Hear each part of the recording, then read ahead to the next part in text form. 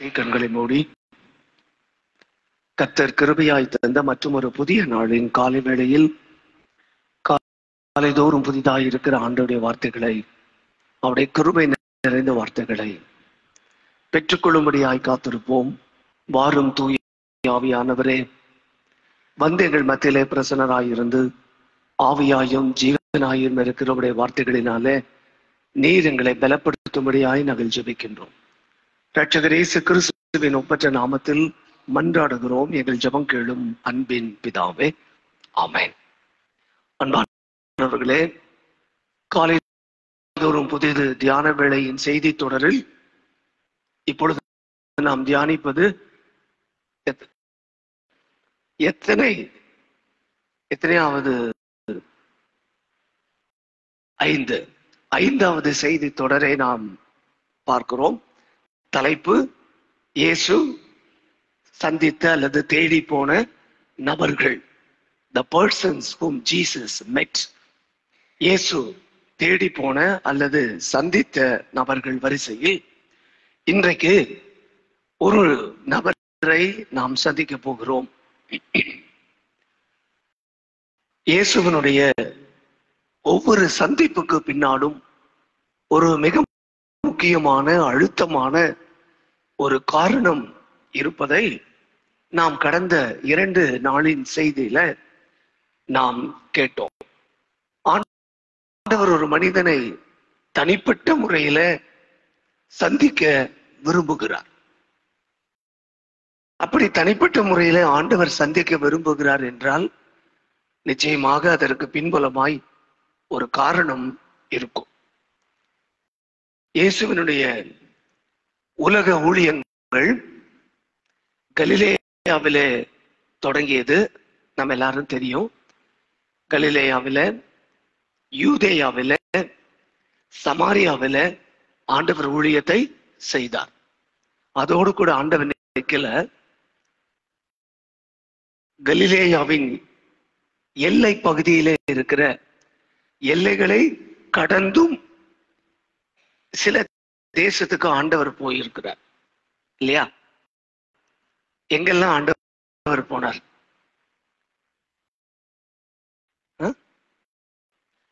பொனீசியா என்று அழைக்கப்படுகிற கானானிய பெண்ணை சந்திக்கிற அந்த நிகழ்ச்சியில ஆண்டவர் எங்கே இருக்கிறார்? கானானுக்கு பெண்ணை சந்திக்க முடியாய் பொனீசியா என்கிற அந்த இடத்துல ஆண்டவர் இருக்கிறதை நீங்கள் பார்க்கலாம். அடுத்தது, கதரேனருடைய நாட்டில் ஒரு மனிதனை சந்திப்பதற்காக இயேசு போவதாக வாசிக்கிறோம். பொதுவா கன்வென்ஷன் நடக்கிற நாட்களில் ஊழியக்காரர்களை நான் ஃபிக்ஸ் பண்ணும்போது சில ஊழியக்காரர்கள் என்னிடத்துல இப்படி கேட்பது உண்டு: ஐயா, எத்தனை பேர் வருவாங்க சுமாரா அப்படின்னு கேட்பார். அப்பவே நான் புரிஞ்சுக்குவேன், இவரு நமக்கு சரிப்பட்டு வர மாட்டாரு. இன்னும் சிலர் கேட்பாங்க: ஐயா, எங்க டீம் கொஞ்சம் காஸ்ட்லியான டீம். இன்னும் கொஞ்சம் பேர், எங்களுக்கு ஸ்டேயெல்லாம் எங்க ஒழுங்கு பண்றீங்க?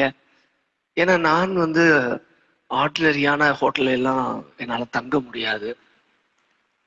நான் வந்த போது இதில் கிறிஸ்டோபர் என்ற ஒரு சம்பவத்தை சொன்னார். ஏர்போர்ட்ல போய் ரிசீவ் பண்ணும் போது ஒரு ஊழியக்கார அம்மா கேட்டாங்களா, எங்க உங்க ஐயரு, எங்க உங்க செக்ரட்டரி? இப்படி ஊழியத்துக்கு என்று நாம் அழைக்கிற போது சிலர் மக்களை அடிப்படையாக வைத்து, தங்குமிடத்தை அடிப்படையாக வைத்து, காணிக்கையை அடிப்படையாக வைத்து ஊழியத்துக்கு வருவது உண்டு. இந்த சமகாலத்தில் இது சர்வ சாதாரணமாக நடக்கிறது. சில ஆண்டுகளுக்கு முன்பு ஒரு ஊழியக்காரர், அதை நீங்க ஃபேஸ்புக்ல கூட பார்த்திருக்கலாம், வாட்ஸ்அப்ல பார்த்திருக்கலாம், அவரை கூப்பிட்டுருக்காங்க ஊழியத்துக்கு. கூட அந்த பேசுறார்: நான் யார் தெரியுமா? என் பவர் என்னன்னு தெரியுமா? 15 பேர் உட்கார்ந்துருக்கீங்க, உங்களுக்காகவா நான் வந்தேன் என்று சொல்லி அவர் பேசுவதை, ஒரு மாதிரி கோபமா பேசுவதை வீடியோ எடுத்து போட்டிருந்தாங்க. மனதுக்கு கொஞ்சம் கஷ்டமா இருந்தது. என்னையா ஊழியக்காரர்கள் இப்படி எல்லாம் இருக்கிறார்களே என்று சொல்லி யோசித்தேன்.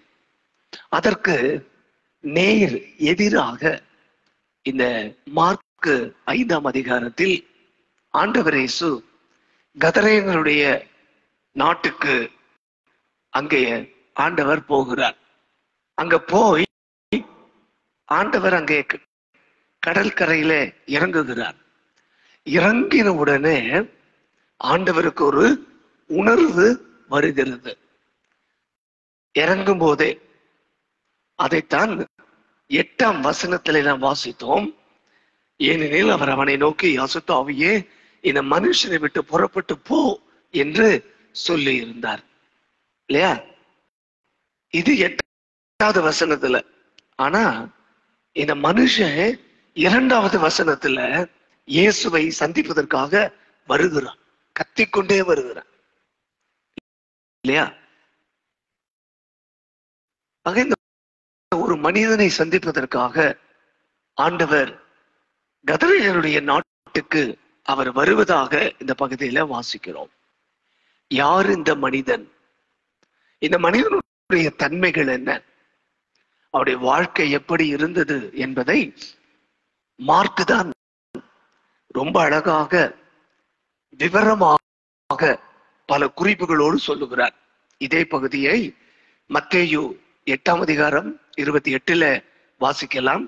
லூக்கா 8ஆம் அதிகாரம் 26 முதல் 29 வசனம் வாசிக்கலாம். ஆனால் மார்க்கு தான் இந்த மனிதனுடைய வாழ்க்கையில ஏற்பட்ட விடுதலையை, மாற்றத்தை 20 வசனங்களில அவர் விவரமாக அவர் சொல்லுவதை இந்த பகுதியில நாம் காணலாம். அந்த மனிதன் இயேசுக்கு எதிராக ஓடி வருகிறார். இயேசு அவனை நோக்கி போகிறார். அந்த மனிதன் வாழ்க்கை எப்படி இருந்தது? அவருடைய குடியிருப்பு கல்லறைகளில். எங்கே வாழ்ந்து கொண்டிருக்கிறார்? கல்லறையில வாழ்ந்து கொண்டிருக்கிறார். நீங்களும் நானும் நினைக்கிற மாதிரி கிறிஸ்தவ கல்லறையை போல என்ன செய்யக்கூடாது? நினைக்க கூடாது இல்லையா? நம்முடைய ஆலயங்களில், பழைய ஆலயங்கள்ல எல்லா ஆலய வளாகத்திலும் என்ன இருக்கும்? கல்லறை இருக்கும். என்ட்ரன்ஸே, என்ட்ரியே இந்த மாதிரி இருக்கும், கல்லறை தான். இமானுவேல் சர்ச்சுக்குள்ள போனீங்கன்னா போன உடனேயே 2 பக்கம் என்னதான் இருக்கு? கல்லறைகள் தான் இருக்கும். அங்கே தங்கி இருக்கிற ஊழியக்காரர்கள் இந்த கல்லறைகளை பார்த்து ஒரு நாளும் பயப்பட்டதில்லை. மேட்டுப்பாளையம் திருச்சி போனீங்கன்னா போன உடனே நம்ம வரவேற்பது கல்லறை தோட்டம் தான் வரவேற்கும். கல்லறை தோட்டம் என்று சொல்லி நாம் அதை வைத்திருக்கிறோம். ஆனால் இன்றைக்கும் தமிழ்நாட்டுல கல்லறைகளுக்கு என்ன பெயர்? சுடுகாடு, இடுகாடு, இப்படி எல்லாம் சொல்லுவோம். ராத்திரியில அந்த பகுதியை கடந்து போறதுன்னா போக மாட்டாங்க இல்லையா? கொஞ்சம் பயம் இருக்கும். யாரோ கூப்பிடுற மாதிரியே இருக்கும். யாரோ பின்னாடி நம்ம செருப்பு சத்தம் தான் கேட்கும். ஆனா நமக்கு இப்படி இருக்கும், பின்னாடி யாரோ நடந்து வந்துட்டு இருக்கிற மாதிரியே இருக்கும். கொஞ்சம் காத்து அடிச்சு ஏதாவது சத்தம் கேட்டா அப்படியே உடம்பெல்லாம் வேத்து போயிடும். இது தமிழ்நாட்டுல கல்லறைகளை குறித்த ஒரு பார்வை. ஆனா இந்த மனிதன் கல்லறை தான் உனக்கு வீடு. அடுத்தது, இந்த மனிதன் ட்ரெஸ்ஸே போடல, நிர்வாணமாக இருக்கிறான். அடுத்தது, அவனுக்குள்ள இருந்த அசுத்த ஆவியினால அந்த வழியில போற வரவங்க எல்லாரையும் அடிப்பான், கத்துவான். யாருனாலையும் அவன் என்ன செய்ய முடியல? கண்ட்ரோல் பண்ண முடியல. Out of control. சங்கிலினால கட்டி வச்சாலும் அந்த சங்கிலிய உடைச்சிட்டு வந்துடுவான். நான் கண்ணால பார்த்த ஒரு காட்சி, சூலூர் பகுதியில நான் வாழ்ந்த நாட்கள்ல ஒரு வீட்டுக்கு போனேன். பயங்கர கூட்டம். ஒண்ணு நானும் என்னடா பயங்கர கூட்டமா இருக்கு என்னன்னு பார்க்கலான்னு போனா, அந்த வீட்டுல ஒரு அம்மாவுக்கு பொல்லாத ஆவி பிடிச்சு அந்த அம்மா ஆடிட்டு இருக்கு. ஆடிட்டு எனக்கு ஆச்சரியமான விஷயம் என்னன்னா, அங்க ஒரு பழங்காலத்து கதவு, தேக்குமர கதவு. சாதாரணமா ஆண்களை என்ன செய்ய முடியாது, அத அசைக்க முடியாது. அந்த லேடி அந்த கதவை அப்படியே தூக்கி அப்படி போட்டுருச்சு. மிரண்டு போயாச்சு, நாங்க எல்லாரும் மிரண்டு போயிட்டோம். அதுக்கப்புறம் பூசாரி வந்து என்னமோ பண்ணிருக்காரு. அந்த அம்மா கேக்குது, போட நீ யாருன்னு எனக்கு தெரியும், போட போய் ஒரு கோட்டர் வாங்கிட்டு வாடா, போட கோழி வாங்கிட்டு வாடா. இப்படி கேட்டு கட கட கட கட அந்த சாராயத்தை குடிக்குது. அப்புறம் இந்த கறி எடுத்து கண்ணு முன்னாடி அப்படி சாப்பிடுது. அவரால் ஒன்றும் பண்ண முடியல. அதன் பிறகு ஒரு பாஸ்டர் வந்து உபவாசத்தோடு அந்த அம்மாவுக்காக ஜெபிக்க ஆரம்பித்தார். கடவுளுடைய பெரிதான கிருபையினால அந்த அம்மாவுக்கு விடுதலை கிடைத்தது. எதற்கு சொல்லுகிறேன், ஒரு மனிதனுக்குள்ள பொல்லாத ஆவி இருக்கும்போது அந்த பொல்லாத ஆவி அந்த மனிதனுடைய இயல்பான வாழ்க்கையை என்ன செஞ்சிடும், மாற்றிவிடும். இயல்பான தன்மைகளை மாற்றிவிடும். சேட்டை இல்லையா, யாரு சொல்றதையும் கேட்காது. அதுக்குள்ள ஒரு ஆவி இருக்கு, அதுதான் என்ன செய்யுது, இவனை செயல்படுத்துகிறது. அந்த ஆவி என்ன சொல்லுதோ அதைத்தான் இவன் கேட்பான், அல்லது அந்த பெண் கேட்கும். இதுதான் பொதுவாக இந்த பொல்லாத ஆவி பிடித்த அது ஆணோ பெண்ணோ அவருடைய செயல்பாடு இப்படித்தான் இருக்கும். ஆக இந்த மனிதனை குறித்து மார்க்கு அழகா ஒரு டெஸ்கிரிப்ஷன் கொடுக்கிறார். அவன் கல்லறைகளிலே வாழ்ந்து கொண்டிருக்கிறான், ஆடை அணியாமல் நிர்வாணமாய் இருக்கிறான், போகிற வருகிற மக்களை காயப்படுத்துகிறான், திட்டுகிறான், சங்கிலினாலே கூட அவனை கட்ட முடியவில்லை. அப்படி ஒரு இழிவான நிலைமையில வாழ்ந்து கொண்டிருந்த அந்த மனிதனை பார்த்து, அந்த மனிதனுக்குள்ள இருக்கிற பிசாசை ஆண்டவர் என்ன செய்கிறார், அசுத்தாவியே இவனை விட்டு போ என்று சொல்லி ஆண்டவர் அதிகாரத்தோடு கட்டளை கொடுத்திருந்தார். ஆகவே இந்த மனிதன் இயேசுவுக்கு எதிராக ஓடி வந்து சொல்லுகிறான், இயேசுவே உன்னதமான தேவனுடைய குமாரனே, எனக்கும் உமக்கும் என்ன, என்னை வேதனைப்படுத்தாதபடிக்கு தேவன் பேரில் உமக்கு ஆணை என்று மிகுந்த சத்தமிட்டு சொன்னான். அதுக்கு முன்னாடி நீங்க வாசிச்சீங்கன்னா ஆண்டவர் இயேசுவை அந்த மனிதன் பணிந்து கொள்ளுகிறான் இல்லையா. பிசாசுக்கு இன்னொரு பேர் இருக்கு அந்த ஆவிக்கு, வஞ்சக ஆவி, தந்திரம் உள்ள ஆவி அப்படின்னு சொல்லுவோம் இல்லையா. அதனாலதான் கடைசி காலத்துல பிசாசானவன் யாரும் இருப்பான், தூதனை போலவும் கூட என்ன செய்வான், உங்கள் மத்தியிலே வருவான், ஒளியின் தூதன் என்று சொல்லி அவனுக்கு பெயர். சகோதரர் சாம்ஜபத்துரை அவர்கள் சில ஆண்டுகளுக்கு முன்பு நான் கோத்தகிரியில் ஆரையாராய் பணியாற்றின போது வந்தார். காலையில் ஒரு உபவாச ஜப கூட்டம், அந்த கூட்டத்துக்கு அப்பதான் வர்றார். அப்போ ஒரு மனிதர் அவருக்கு ஆப்போசிட்ல வந்து அப்படி ஒரு ஆவையில நிறைஞ்சு அப்படி பண்றாரு. அந்த மனுஷனை பத்தி ஏற்கனவே எங்களுக்கு நல்லா தெரியும். அவரு ஒரு நல்ல தண்ணி மாஸ்டர், நல்லா தம் அடிப்பார், அவருடைய கேரக்டர் எல்லாருக்கும் தெரியும். ஆனா ஊழியக்காரனை பார்த்த உடனே அப்படியே ஆவியில நிறைஞ்சு பேசுகிறார். சாம்ஜபத்தர் ஐயா பக்கத்துல வந்து தோல் மேல கைய வச்சு, ஒளியின் தூதனே இந்த சகோதரனை விட்டு கடந்து போ என்று சொல்லி ஊக்கமாக ஜெபித்தார். ஜெபித்த உடனே சுருடு கீழே வந்துட்டார். பார்க்கிறவங்க எல்லாம் யோசிச்சாங்க, இந்த மனுஷனுக்குள்ள எப்படி ஆவியானவர் இறங்கினார். அப்ப கடைசி நாட்களில பிசாசானவன் தந்திரமாக பொல்லாத ஆவி ஒளியின் தூதனாக என்ன செய்ய முடியும், விசுவாசிகளுக்குள்ளே கிரியை செய்ய முடியும். பைபிள் எச்சரிக்கையா நமக்கு முன்னாடியே ஆவியானவர் நமக்கு கற்றுக் கொடுத்திருக்கிறார்.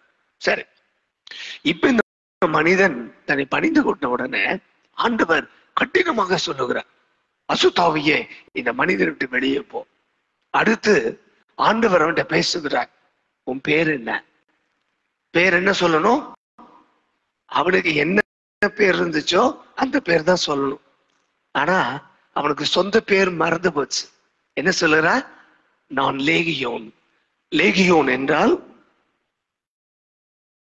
ஆயிரக்கணக்கான பிசாசுகள் இல்லையா.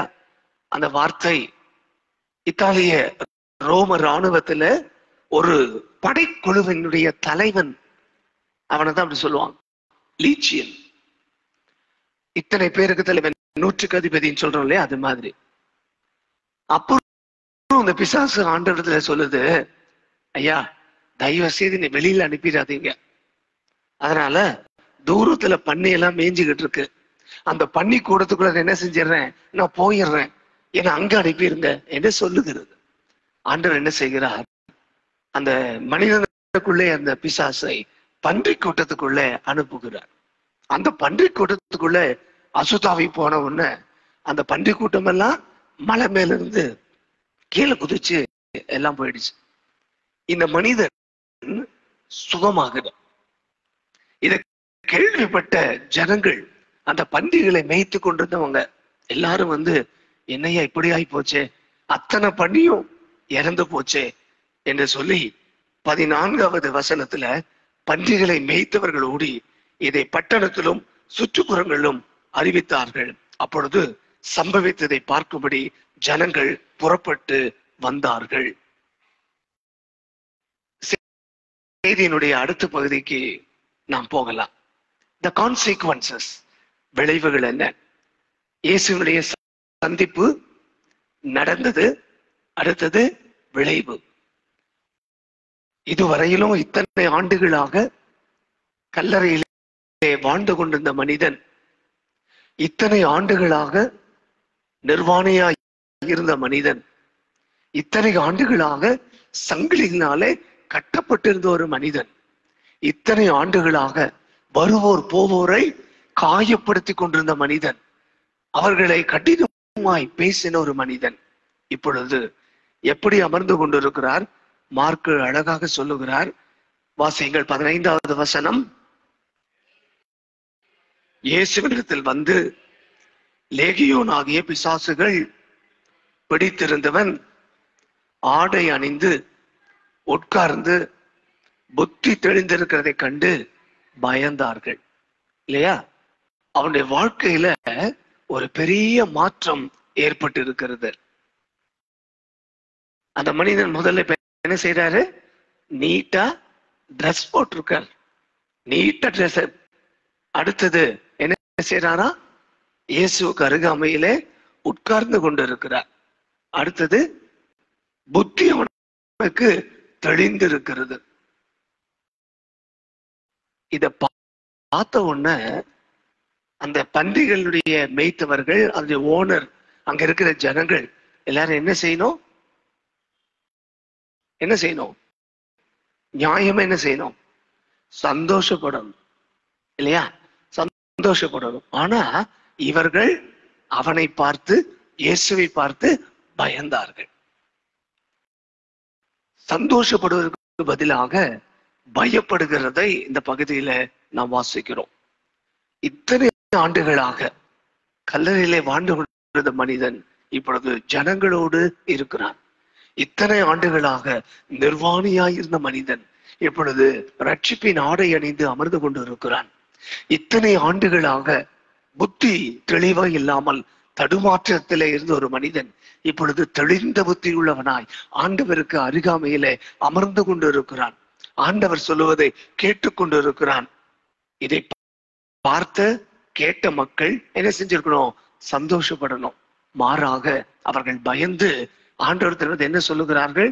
ஆண்டவரே, நீர் எங்களை விட்டு என்ன செய்ய வேண்டும்? போக வேண்டும். இல்லையா? அவர்கள் தங்கள் எல்லைகளை விட்டு போகும்படி அவரை வேண்டிக் கொள்ள தொடங்கினார்கள். லூக்காவின் நற்செய்தி 5ஆம் அதிகாரத்தில் ஆண்டவர் இயேசு பேதுருவை சந்திக்க வருகிறார். இரவு முழுவதும் வலை போட்டு மீன் கிடைக்காமல் சோர்ந்து போயிருக்கிற பேதுருவிடத்தில் ஆண்டவர் சொல்லுகிறார், வலைகளை போடுங்கள். ஆண்டவரின் வார்த்தையின்படியே பேதுரு வலையை போடுகிறான். வலைகள் கிழிந்து போகத்தக்கதாக, படகு அமிழ்ந்து போகத்தக்கதாக ஏராளமான மீன்கள் கிடைக்கிறது. கிடைச்ச உடனே சீமோன் பேதுரு என்ன சொல்றார்? வாசியுங்கள் 8வது வசனம். சீமோன் பேதுரு அதை கண்டு இயேசுவின் பாதத்தில் விழுந்து, ஆண்டவரே, நான் பாவியான மனுஷன், நீர் என்னை விட்டு போக வேண்டும் என்றான். இல்லையா? ஆக கடவுள் நம்முடைய வாழ்க்கையில செயலாற்றுகிற போது கடவுளுடைய செயலை ஒரு மனிதன் புரிந்து கொள்ளாவிட்டால், என்னோடு கூட செயலாற்றுகிறவர் சர்வ வல்லமுள்ள கடவுள், என்னை அதிகாரத்தோடு என்னை ஆளுகிறவர் வல்லமுள்ள கடவுள் என்பதை புரிந்து கொள்ளாவிட்டால் அடுத்தது என்ன நடக்கும்? ஒரு பயம் நமக்குள்ளே வரும். ஆண்டவரே, என்னை விட்டு போய்விடுங்க, நான் பாவியான மனுஷன், இப்படித்தான் சொல்லுவோம்.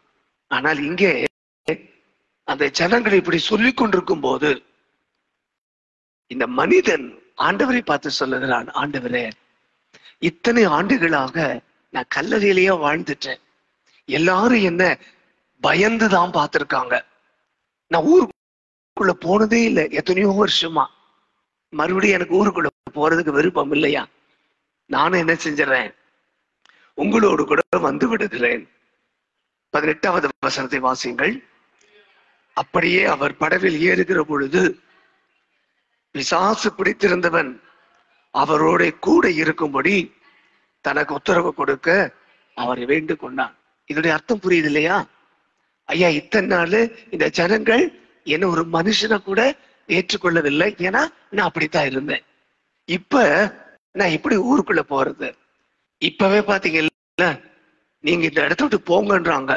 நீங்க இந்த இடத்த விட்டு போயிட்டீங்கன்னா இந்த ஜனம் எனக்கு என்ன செய்வாங்களோ தெரியல, பயந்து போய் ஆண்டவரிடத்தில் சொல்லுகிறான். அவர் படகுல ஏறுறார். ஆண்டவர், ஐயா, நானும் என்ன செய்றேன், உங்க கூட என்ன வந்துடுறையா என்று கேட்கிறான். மக்களை சந்திக்க அவனுக்கு பயம். மக்கள் என்ன சொல்லுவார்களோ, ஏற்றுக்கொள்ளுவார்களோ மாட்டார்களோ, இப்படி ஒரு பயம் அவனுக்குள்ள. ஆனால் ஆண்டவர் அவனுக்கு பதில் சொல்லுகிறார். கொஞ்சம் ஆண்களுக்கு கொஞ்சம் வாய்ப்பு கொடுங்க. வாசிக்கிறவர் 19வது வசனம். இயேசு அவனுக்கு உத்தரவு கொடாமல், நீ உன் இனத்தாரிடத்தில் உன் வீட்டிற்கு போய் கர்த்தர் உனக்கு இறங்கி உனக்கு செய்தவைகளை எல்லாம் அவர்களுக்கு அறிவி என்று சொல்லுகிறார். His life was totally transformed by the power of Jesus. So this is the time he has to do something for Jesus in return. இயேசு அந்த மனிதனுடைய வாழ்க்கையில ஒரு பெரிய மாற்றத்தை ஆண்டவர் ஏற்படுத்தி இருக்கும் போது, இப்பொழுது இந்த மனிதன் இயேசுவுக்காக திரும்ப ஒன்றை என்ன செய்யணும், கொடுக்க வேண்டும் என்று ஆண்டவர் விரும்பி அந்த மனித இடத்துல சொல்லுகிறார். நீ போப்பா, எங்க போ? உன் வீட்டுக்கு போ, உன்னுடைய சொந்த ஜனங்களிடத்துல போ. கடவுள் உனக்கு இறங்கினார், விடுதலையை கொடுத்தார், உன் வாழ்க்கையை மாற்றி இருக்கிறார். இந்த செய்தியை அவர்களுக்கு என்ன செய், சொல். Go and proclaim the grace of God, the mercy of God had touched you and God has redeemed you. The Lord had healed you from the evil spirit. இதை போ எல்லாருக்கும் சொல் என்று சொல்லி ஆண்டவர் அவனை அனுப்பினார். அன்பானவர்களே, இயேசு இந்த மனிதனை எதற்காக சந்திக்க போனார் என்று சீடர்களுக்கு ஆரம்பத்தில் புரியவில்லை. நான் ஆரம்பத்திலே சொன்னேன், இயேசுவினுடைய பார்வை மற்ற ஊழியக்காரருடைய பார்வையிலிருந்து வித்தியாசமாய் இருக்கும். நற்செய்தி நூல்களிலே நாம் வாசிக்கிற ஒரு அருமையான ஒரு செய்தி என்னவென்றால், ஆண்டவர் இயேசுவின் பார்வையில ஒவ்வொரு தனிப்பட்ட ஆத்துமாவும் முக்கியமானது. Each soul is important in the perspective of Jesus. இயேசுவின் பார்வையில ஒவ்வொரு தனிப்பட்ட ஆத்துமாவும் முக்கியமானது. அதனாலதான் இயேசு காணாமல் போன ஆட்டை குறித்து சொல்லுகிற போது அந்த ஒரே ஒரு ஆட்டுக்காக ஆண்டவர் என்ன செய்கிறார், தேடி போகிறார். அந்த ஒரே ஒரு ஆடு, மனம் திரும்பியாத ஆடு, மனம் திரும்ப அவசியம் இல்லாத 99 ஆடுகளை வனாந்தரத்தில் விட்டுவிட்டு காணாமல் போன ஒரு ஆட்டை தேடி ஆண்டவர் போகிறார். அதை தேடி கண்டுபிடித்து காயங்களை கட்டி தன் மார்பிலே அணைத்துக் கொண்டு அதை சுமந்து கொண்டு ஆண்டவர் வருகிற அழகான காட்சியை லூக்கா 15ஆம் அதிகாரத்துல அந்த உவமையில நாம் பார்க்கிறோம். அந்த உவமை முடிகிற போது ஆண்டவர் சொல்லுகிறார், மனம் திரும்புகிற ஒரே ஒரு பாவியை நிமித்தம் பரலோகத்துல தூதர்களுக்கு மத்தியில மிகுந்த சந்தோஷம் உண்டாயிருக்கும். ஒரே ஒரு ஆத்துமா ஆண்டவருக்கு முக்கியமானது. ஒரே ஒரு ஆத்துமா இல்லையா? சகை என்கிற மனிதன் ஒரே ஒரு ஆத்துமா. அந்த மனிதனுக்காக ஆண்டவர் காட்டத்தி மரத்தின் கீழே போய் நிற்கிறார், அவனை சந்திக்கிறார். ஒரே ஒரு மனிதன். கானானிய பெண், ஒரே ஒரு பெண். அந்த பெண்ணுக்காக, அந்த பெண்ணுடைய மகள் விடுதலைக்காக ஆண்டவர் இயேசு என்ன செய்கிறார்? அங்கே போகிறார். இங்கே ஒரே ஒரு மனிதன், கல்லறைகளில் வாழ்ந்து கொண்டிருந்த மனிதன், இயேசுவை அறியாதவன், அவன் யூதர் அல்ல, யூதர் அல்லாதவன். ஆனால் அந்த மனிதனை சந்திப்பதற்கு ஆண்டவர் போகிறார். Each soul is important for Jesus. அந்த ஒரு ஆத்துமா ஆண்டவருக்கு பிரியமானது, அந்த ஒரு ஆத்துமா ஆண்டவருக்கு விசேஷமானது என்பதை பைபிள நீங்க வாசிக்கலாம். கூனியாயிருந்த பெண், சூம்பி போன கையை உடைய ஒரு மனிதன், இவங்க எல்லாம் யாரு? சிங்கிள் சோல், தனிப்பட்ட ஒரே ஒரு சோல். அந்த ஒரு ஆத்துமா ரட்சிக்கப்பட வேண்டும், அந்த ஒரு ஆத்துமா விடுதலையை பெற வேண்டும். அது ஆண்டவருடைய பார்வையில விலையேற பெற்றதா இருந்தது. So Jesus went and see that person. ஆகவே இயேசு போகிறார், அந்த மனிதனை சந்திக்கிறார், அந்த மனிதனை குணப்படுத்துகிறார். பெரிய கூட்டம் இருக்கணும் அவசியம் இல்லை இயேசுவுக்கு. பெரிய தேவாலயம் நிரம்பி இருக்கணும் அவசியம் இல்லை ஆண்டவருக்கு. ஒரே ஒரு ஆத்துமா ஆண்டவருக்கு அவசியம். டிஎல் மூடி என்கிற அற்புதமான ஒரு ஊழியக்காரனை குறித்து நீங்களும் நானும் கேள்விப்பட்டிருப்போம். அமெரிக்க தேசத்தை அசைத்த ஒரு மனிதன். ஒரு நாள் ராத்திரி வேளையில ஊழியத்தை எல்லாம் முடிச்சுட்டு ரொம்ப டயர்ட் வந்து டிஎல் மூடி ஐயா தூங்கிட்டு இருக்கிறார். அப்ப ஆவியானவர் அவரை தட்டி எழுப்புகிறார். மூடி, get up and go and tell the good news to the nearby house, your neighboring house. எழுந்திரு, உன் பக்கத்து வீட்டுல ஒரு மனிதனுக்கு போய் சத்தியத்தை சொல்லு என்று சொல்லுகிறார். டிஎல் மூடி அவருடைய உடல் சோர்வு நிமித்தம் என்ன செய்ய முடியல, எழுந்திருக்க முடியல, சோர்ந்து போய் படுத்துட்டார். மறுபடியும் ஆவியானுடைய சத்தம் கேட்கிறது, டிஎல் மூடினால முடியல, படுத்துட்டார், தூங்கிட்டார். அடுத்த நாள் பார்த்தால் அருகாமையில் இருக்கிற அந்த வீட்டுல ஒரு மனிதன் தற்கொலை செய்து மரித்து போனான். டிஎல் மூடி அந்த செய்தியை கேள்விப்பட்டு உடைந்து போய் ஆண்டவரிடத்துல ஒப்பு கொடுத்தார். ஐயோ ஆண்டவரே, ஒரு ஆத்துமாவுக்காக நீர் எவ்வளவு பிரயாசப்படுகிறீர். ஒரே ஒரு மனிதன் மனம் திரும்ப வேண்டும் என்பதற்காக, ரட்சிக்கப்பட வேண்டும் என்பதற்காக என்னை நீர் பயன்படுத்த விரும்பினீர். நான் என்ன செஞ்சிட்டேன்? உங்களுடைய அழைப்பை, உங்களுடைய கட்டளையை உதாசீனப்படுத்தி விட்டேன் என்று சொல்லி மனதுருகி ஆண்டவிடத்துல மன்றாடினார் என்று சொல்லி அவருடைய வரலாற்றுல வாசிக்கலாம். ஐடா கடர் என்கிற அற்புதமான கர்த்தருடைய ஊழியக்காரி, 3 பேர் ஒரே நாளில அடுத்தடுத்து மரணம் அடைகிறார்கள். அந்த 3 மரணத்தையும் பார்த்த பிறகு ஐடாவுடைய மனதில ஒரு பெரிய வைராக்கியம் வருகிறது. இந்த தமிழ்நாட்டுல மருத்துவ வசதி இல்லாமல் மரித்து கொண்டிருக்கிற இந்த ஜனங்களுக்காக என் வாழ்க்கையை நான் அர்ப்பணிப்பேன் என்று சொல்லி படித்து முடித்த உடனே மிக கொடுமையான வெயில் நிலவுகிற ராணிப்பேட்டை பகுதியில, வெள்ளூர் பகுதியில இந்த அன்பான தாயார் வந்து தன்னுடைய மருத்துவ ஊழியத்தை துவங்கினார்கள். எந்த வசதியும் இல்லை. அவர்கள் வாழ்ந்தது ஐரோப்பிய நாடுகளில. சாதாரணமா இங்க இருக்கிற நீங்களும் நானுமே வெள்ளூர் போனா சம்மர்ல தாங்கவே முடியாது. ஆனா அந்த அம்மா அங்கே வந்து தங்கி இருந்து வாழ்ந்து அந்த மண்ணுக்காகவே தன் ஜீவனை கொடுத்தார்கள். இன்றைக்கு உலகத்திலே ஆசியாவிலேயே மிகப்பெரிய ஒரு மருத்துவமனை என்கிற ஒரு பெருமை வெள்ளூர் மருத்துவமனை கொண்டு ஒரு நாளில ஓபி பேஷன்ஸ், அவுட் பேஷன்ஸ் மாத்திரம் 20,000 பேர்.